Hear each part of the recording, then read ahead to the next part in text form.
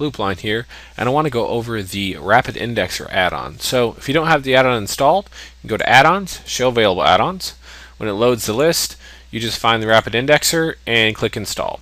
Once it's done, we're going to launch it up here from the Add-ons menu, but the Rapid Indexer uses a list of indexer sites. Now, you can go online, jump over to Google, and type in Scrapebox Rapid Indexer List and come back with thousands and thousands of URLs and lists that are all free all over the place. But there's a starter list. If you click on Rapid Indexer here and go here, click here to download a small list of indexing sources to get you started. Pretty basic. I downloaded the list. It looks like this. So we'll talk about that in a minute.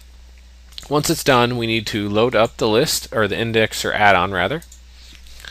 When that loads, we can see some immediate things such as connections, where we can set our connections, pretty basic. Then we need to load our websites, which is going to be the sites we're promoting, and the indexer services list, which is the list we download or create. And then we have run and export and that sort of thing. So the indexer service list looks like this. For instance, here we go, whoisdomaintools.com/, and then you have this website token here. That is where your website is going to be put. And then the Rapid Indexer will work on creating that page for you. So the way it works is like this. We have a list here that you can see is pretty long, and I'm just going to go here. Let's get a count on this real quick.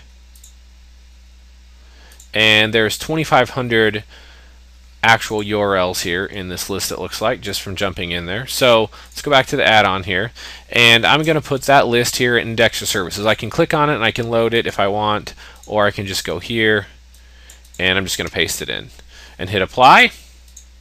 Now 2,507 here you can see popped up. As far as my sites, the way it works is if I do this and punch in a site here,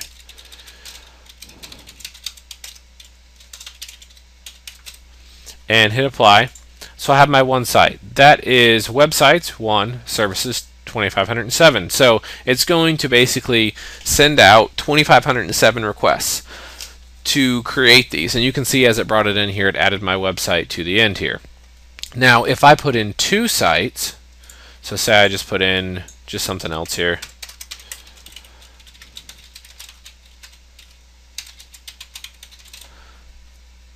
I have 2 websites and 2,507 requests. So that basically multiplies that. So you get 2 websites times 2,507 total websites. So I'm actually going to have, and you can see these down here, a grand total of 5,014 requests that are sent, which is 2 times 2,507. If I load in 10 sites, it's going to send a grand total of 25,070 requests.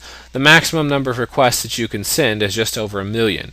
If you try to load in a indexer service list that is 100,000 URLs here of indexer service sites, and then turn around and load in 10 of your own sites, 10 times 100,000 indexer service list is 1 million requests. That's about the cap. It's slightly over 1 million that you can send. So if I go download me a list of 100,000 sites from Google that are indexer service sites, and I load in 100 of my own sites, 100 of my own sites times 100,000 is going to be 10 million requests. When you try to do that, the add-on will give you an error and it will crash because it can't send more than 1 million requests because you have memory issues and other things. So it just caps it off at 1 million requests and moves on. So you have to keep that in mind. If you get the error, that's how it works. So basically the really easy way to do is just pop open your calculator and do some simple multiplication or division. You take the number of sites you want to promote or the number of indexer services and then divide that by the sites you want to promote and get yourself a working number that's less than 1 million. If you're already working with something like the starter list, less than 1 million, pretty basic, don't even worry about it. Got myself 20 connections here. When I hit start, you can see it going through here and it sends out those ping requests and it's hitting up those indexer sites and running through there, and we've got different errors, 404, completed, etc. So pretty basic stuff. And then when it's done, we get some nice export options, so we can export this and save it off as a file and that sort of thing. So pretty basic, the Rapid Indexer. Just load in your sites, load in your indexer service list, and hit start, walk away, and let it do its thing and create some links for you. And that is how the Rapid Indexer add-on works.